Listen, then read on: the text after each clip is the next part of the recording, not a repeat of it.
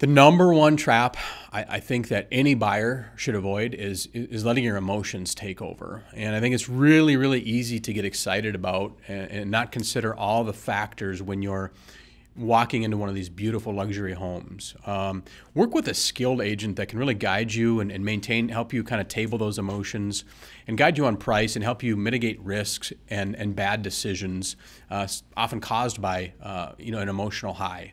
I know that I worked with a lot of luxury buyers that for them it's more of a business decision, and they make good, hard, well-educated decisions based on the facts that I provide them. And, they didn't get to the level that they're at by making bad emotional decisions.